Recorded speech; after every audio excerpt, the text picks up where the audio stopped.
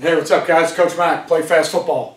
Yesterday we did a video, and in the video I mentioned to people that I would like to have some comments posted in there about future videos you'd like us to do. So today we're going to do a video comment from Jason Younglove, asked about the pros and cons versus spill defensive ends or contained or upfield defensive ends. So we're going to do a little video kind of going through the pros and cons, and then I'm going to discuss a little bit what I think are scenarios for you to spill the ball and scenarios where I would probably want to box the ball or contain the ball back inside. So I appreciate all the comments from you guys. I appreciate Jason Younglove asking that question. It's the first video we're going to do on a question asked in the comment section.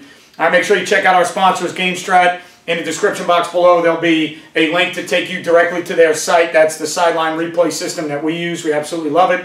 Difference USA Ultimate Striking Machine. We have one that attaches to our squat rack in the weight room.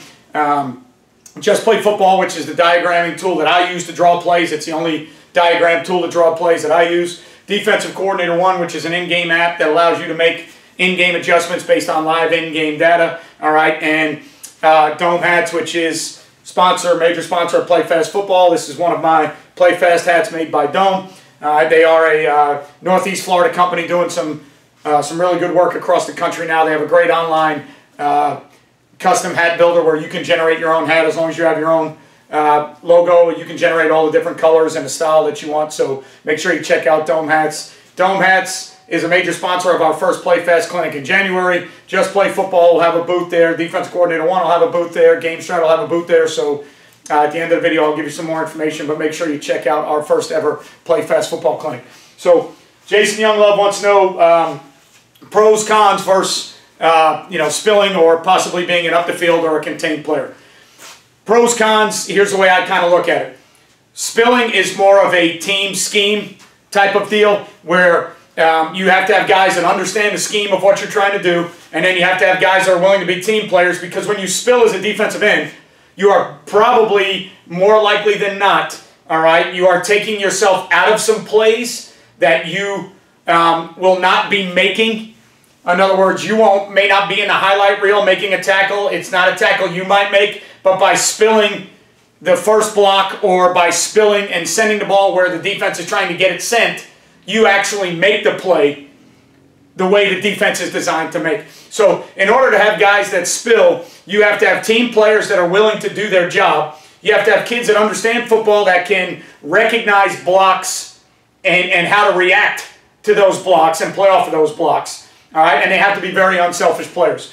As far as a box or an upfield contained defensive end, to me, I think that is a style of play that is a little bit looser and freer for that D end. He can get off the ball and get up the field without worrying about what the tackle does. He probably feels like he can make more plays, all right, in that style of defense. But at the same time, you would have to fit things behind him a little bit differently, all right, based on how he's playing. So I think there's a time for it. In our different defensive schemes, we have some deals where we purposely try to box the ball, and we have some deals where we absolutely want to spill the ball. I think there's a way, I think both have been successful in the past. If you go back to years and years ago when a lot of teams were playing more true 50 defense, 3-4 stand-up ends, and they would play boxing ends and turn all runs back inside, and then the game changed a little bit and spilling became a little bit more prevalent. What I will tell you is the reason you will spill the ball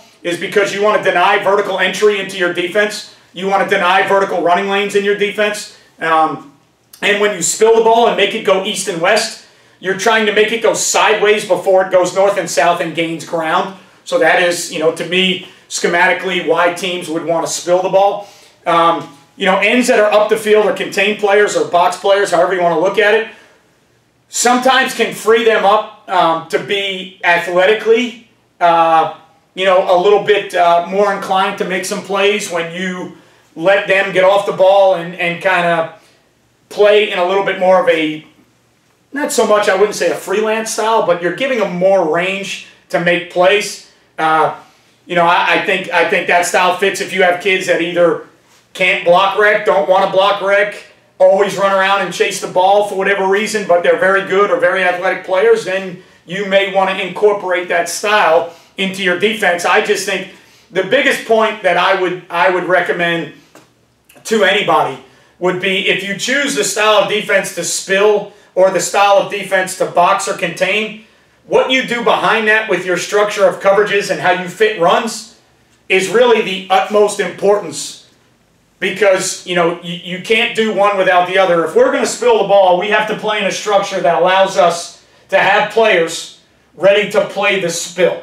All right, so it's usually more of a zone style structure, a structure where you have overhang or defenders that are keying in through under keys or backfield keys to be able to fit runs that are going to be sent to them. If you're playing more of a man-to-man or a man-free type scheme, which I'll draw up in a second, that may be a scheme that you may want to box, because the players on the outside that are playing man may get run off, and if you spill the ball, you may spill the ball to no one. So if you're going to spill the ball, you have to spill it to somebody, so you have to have a coverage structure and a run-fit structure that is conducive to spilling the ball. And if you're going to box the ball, then you're also, if you are in a zone structure, you better know how to fit the inside part of of how you're boxing those runs. And you also better make sure you understand that your coverage structure behind it kind of fits with what you're trying to do with your contain or box structure. All right, so the first scenario I've got drawn up is just a typical spill scenario. All right, obviously this is one formation. It doesn't. You have to look at every formation, how you would play it, how you're going to play it. How would you play a wing T formation or a tight end set or a double tight set, or how would you play a flex bone set? All we're talking about right now is the scenario of spill or box, and what you would need to do behind it, or why you would want to do one or the other. So right now I've got a defense drawn up for us, a base defense where we would try and spill the football. Okay, so if we were playing our old 4-2-5 structure and we had a fullback set to the twin side strong, and we plussed our backers a little bit to the twin side, all right, we have two apex players on both sides of the ball, all right, depending on the coverage structure that we're using, that we would like to spill and send the ball to. Okay, so if you look at the power play on the front side, if we were facing a team that was going to run a power play and they were going to double a 3 to try and go back to the will, they were going to back block on the 1, all right, and they were going to try and kick this end, and they were going to try and wrap this guard. In this scenario for us, what we would try and do is we would try and get this end off this down block to squeeze and spill the block of the fullback to make the ball go wide.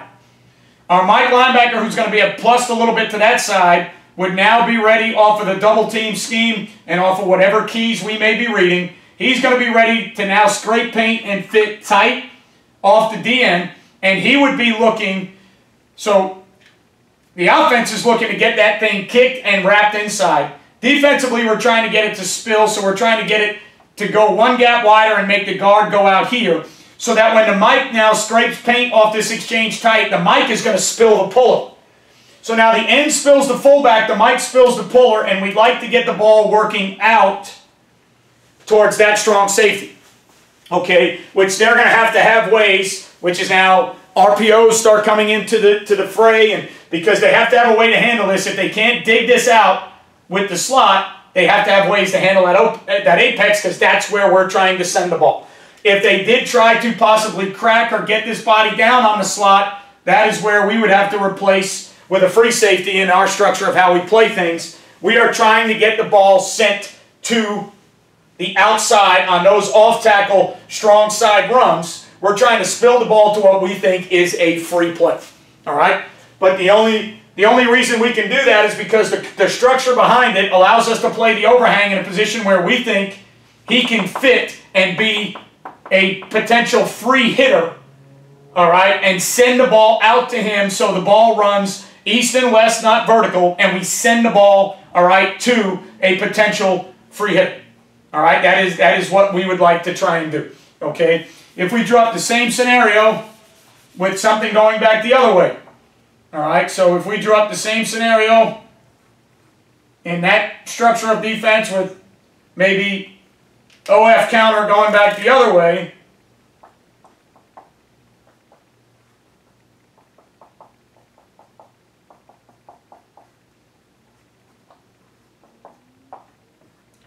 So if they wanted to come back and maybe try and run some type of counter deal the other way, all right, where they had to go maybe back on the 3 or maybe try and scoop the 3 and put the center somewhere else if they wanted to, all right, they would work down. Okay, if they could scoop the 3, then maybe they would work possibly down on the 1 and back, all right, to the mic. Okay, or, all right, if depending on the angles at where they thought they can get to, all right, if they went down on the 1, back on the mic, all right, then the guard would pull and try and kick the end. The sniffer would wrap, all right, and if they got the end kicked, he'd like to insert himself there, possibly for that will linebacker, okay?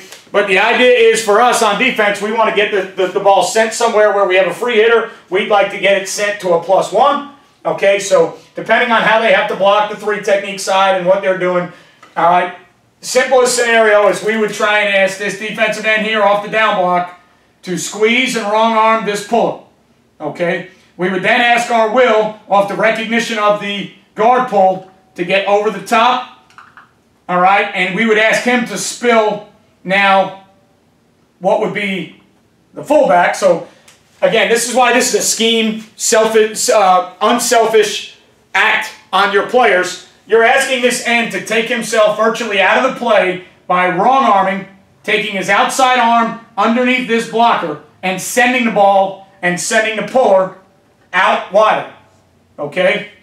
You're then asking your will to have the recognition to understand that he's going to have to go over the top of that as tight as he can, because we want the will to then spill the fullback, and now within our scheme, whether it's that guy or that guy, somebody's going to add themselves down to be the extra player that we are trying to send the ball to, okay? So when you're spilling the ball, all right, you're trying to get your ends to send the ball wider to free players, and then you're trying to equate the numbers. If they have pullers, you need to equate the numbers with a linebacker and a free hitter. You're always trying to get +1 on defense. So just having a linebacker is not enough because the puller takes the linebacker.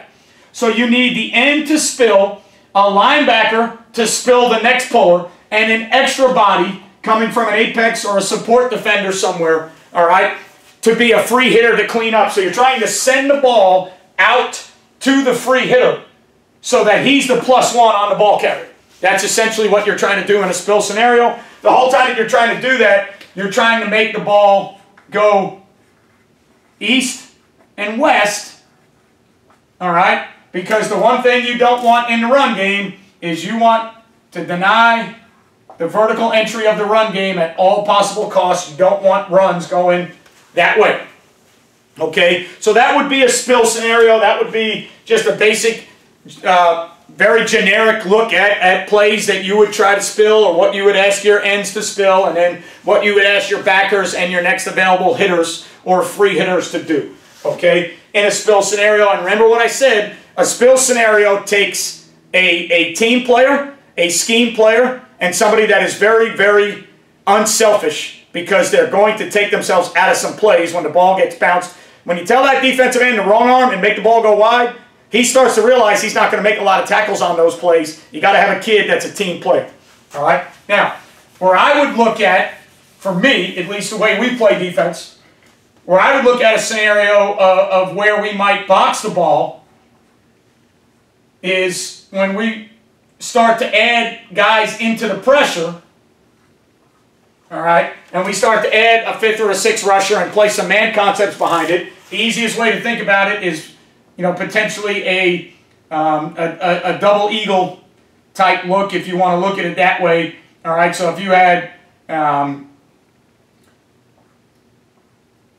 some type of double eagle structure to where you had an end down in here, all right, and then maybe your will linebacker had to come up here and be off the edge, whatever your personnel is, and then you had a Mike that was playing man with maybe a safety that was playing man, all right, your other safety's out here playing man, your man on the corner, your man there, and then your free player might be somewhere in the middle of the field as a post defender or maybe an alley runner, depending on how aggressively you want to do things and what you're trying to stop from the other team. So in this situation now, okay, in this situation, I am going to try and box the runs if I can, okay? I am going to try and box the runs if I can, all right? Because I want to send the ball back inside to where I know I have immediate help. Okay? Now, I'm not saying everybody that plays bare fronts boxes the ball. That's not what I'm saying. I'm not saying that when you play bare front, you have to box the ball. That's not what I'm saying. I'm saying that when we play it as a 5-man pressure deal in bare front, we box the ball. Okay? We try and keep the ball inside where I know I have man players, and then I've got to be able to free up those man players, and then I've got to be able to potentially add the free safety as an alley runner with the ball coming inside, because the one thing that I know is that when I'm playing man outside, I know that any of these runoffs, all right, are going to get my guys, they're all going to be out of that equation real quick. All right, so he's going to be gone, he's going to be gone, he's going to be gone. All right, so in that same scenario, if you had a strong side power run that you tried to spill, and again, how they would have to block this and where you might get your numbers free is a debate for a different time. But just in looking at the scenario, if you had a down block here with a down block here with a possible back block here, okay, and you had a defensive end that spilled the fullback, okay, and a Mike that replaced off the spill, and they have that backside guard that's pulling, all right, so that's there, and that backside guard's pulling there, and that backside guard can account for the Mike, you have got to come up with another player somehow. Now, whether that be this potential backside man player that you think, because of all these back blocks and potentially how you might play the Willie off the backside of the hinge block, if you think he's a guy that can maybe run and overlap that, that's a possibility. If you think your free safety is an aggressive enough player to overlap that, that's a possibility. Okay? But that is the only chance you really have, because in that scenario, if you spill the ball out to the strong safety and they run the strong safety off as a man player, he's never going to be there. So the Mike can't send the ball to the strong safety in that diagram of how we're playing defense. So what we choose to do when we play that style of defense is we choose to box everything back inside, okay, so that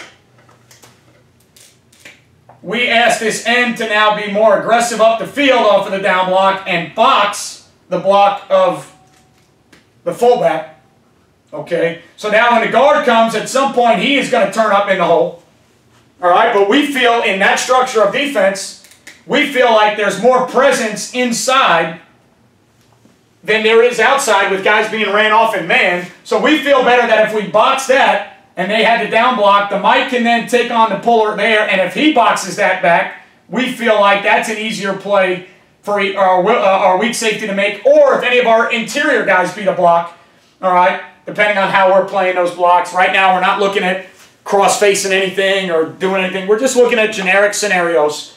I feel better in that structure with these guys as box players, sending the ball back to these guys on the interior and then potentially inside to him, depending on how aggressively you're playing him. I feel better doing that than I do sending the ball out to guys that are being run off in man, okay, and possibly having to ask a guy to overlap from the backside or the alley runner, all right, to do that. I feel more comfortable once we get into a 5-man, man-free pressure in this bare front. I feel a lot more comfortable taking these guys aggressively off the ball and boxing. Now again, what are we talking about? Is that how it has to be done? No. Is that how everybody does it? No. That's something that we do that I feel comfortable doing. I know when I get into bare structures, I know that we are going to box the ball with those kids. All right? I know that they are going to be more upfield players that are not going to squeeze the down block as hard. They're going to try and cause more havoc by getting up the field, all right, and looking to make plays. All right? Now, when they box the ball, there's a good chance that they won't make the play there either, because the ball will get turned back inside, all right? But they can get off the ball a little bit more aggressively with an upfield demeanor when they don't have to react to the down block and take air off of it, so they can be a little bit more reckless per se when they box the ball than when they're a spill player. When they're a spill player, they got to have great eyes, all right? They got to have great technique, because they got to understand when that block goes down, I got to go take the air out of it, because that next kick out block is coming from the fullback or the guard on counter, whatever it may be, and I got to get under that. Okay, so this would be a box scenario for us. This would be a scenario where I would try and turn all those runs back inside to where I feel more comfortable with those runs hitting. Okay, that's just my philosophy. That's just how I choose to play defense. All right, when I go to this structure, we are going to box the ball. It's what I feel comfortable doing. So that is a scenario, or two different scenarios of when or where you might spill or when or where you might box. Okay, the pros and cons of it, again, getting back to it, spilling is a scheme deal and a team deal with unselfish players. All right, spilling is a deal that takes good eye discipline, all right, and good football players that are well trained on how to react to blocks. Boxing is a deal that allows the kids, in my opinion, to be a little bit more athletic, although they may not be able to just run around and make plays blind. All right, that's not what I'm saying, but as box players, they don't have to react as hard to that down block. They can be a little bit more aggressive with their get-off, getting up the field, right? And knowing that they can get a little bit deeper in the backfield and up the field and make the ball go underneath them, because that's where we want the ball to go. So the box player probably can be a little bit more aggressive. He can have concentrate on more on his get-off, getting up the field. He can be a little bit deeper up the field. The spill player can't be up the field relatively at all. The spill player has got to be flat on the line of scrimmage. All right, so the box player probably can play a little bit freer. All right, maybe, it kind of lets a kid get off the ball, per se, a little bit better. All right, but the spill theory is what you're going to find more and more teams starting to do now, and how football is being played now. It's spill the ball to a free hitter that they can't block. Offensively, it's when they spill the ball to free hitters, we got to throw RPOs or routes off the free hitters, or we got to crack those free hitters and send the ball to a corner. Where if you watch a lot of NFL tape, I have recently got some tape from a friend of mine talking about the duo play, and when I watch that tape, a lot of times the duo play in the NFL is a tight end wing orientated play where they mash everything down. The back reads off the mic, jump cuts out, the corner's left unblocked, and the corners in the NFL don't tackle the backs. Okay? The football that we're playing, if I get the ball bounced to a strong safety or an outside linebacker, I don't know if that's as good, so we would have to crack him, crack the safety, and leave the corner unblocked so that if the ball got spilled, it got spilled out to the corner, and essentially that guy doesn't tackle your back is the theory. Cornerbacks don't want to tackle. All right, but normally you're trying to get the ball sent to a free hitter and a guy that's going to be extra in a spill theory. You're trying to get the ball east and west so it has no vertical entry. In a box theory, you're trying to get the ball to go back inside to where you think you have more bodies or more help, or you're getting it to go back inside because the guys outside have completely removed themselves from the run fit because they're playing man-to-man. So for me, a lot of times when we're playing man structures, we are going to box the ball more often than not. When we're playing zone structures, we are going to spill the ball more often than not. Again, opinion, it's not a rule. It's not what you have to do. All right, there's some great teams whose ends get up the field and run like hell and they box. And there's some teams that play great defense spilling the ball. Personal choice, personal preference. All you got to do, in my opinion, is tie the two together. Tie how you're playing those ends with how you're fitting your runs behind them. And I think you'll be good to go. As long as how you fit behind the ends fits what the ends are doing, I think you're good to go. You can play it either way. Again, 30, 40, 50 years ago, 3, 4, 50 defenses, boxing ends, that's all those kids did, and teams won a lot of games. So I'm not saying it can't be done. Today's football is a little bit different, played a little bit differently, but at the end of the day, that is my opinion on the pros and cons of spilling versus containing or boxing. I'd love to hear your comments on it. Love to hear how you do it or what you do or what your thoughts are. I'd love to hear other comments on videos you'd like me to do. All right, again, thanks to Jason Younglove for his comment on this video. All right, hopefully I covered enough for you to kind of give you an understanding of pros and cons and why I would spill and why I would box. All right, always remember to check out www.playfastfbclinic.com. Again, www.playfastfbclinic.com for information on our first PlayFast Football Clinic, January 24th, 25th, 26th, 2020.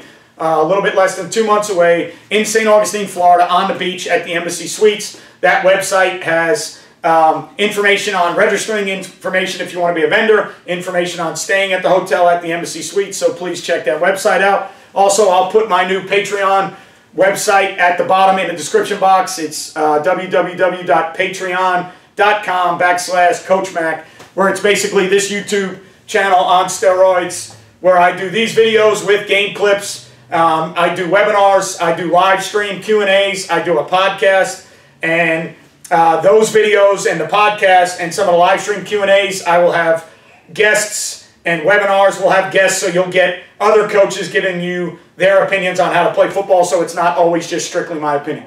All right, remember to click the subscribe button. Remember to click the notifications button so you know when we do videos. Thumbs up or thumbs down, like or don't like the video, as long as you're interacting with it. All right, it gives us an idea, all right, of what people want and what people don't want. Leave a comment. I'll always respond. Appreciate everything you do. Remember, you won't play well till you play fast. I'll catch you guys next time.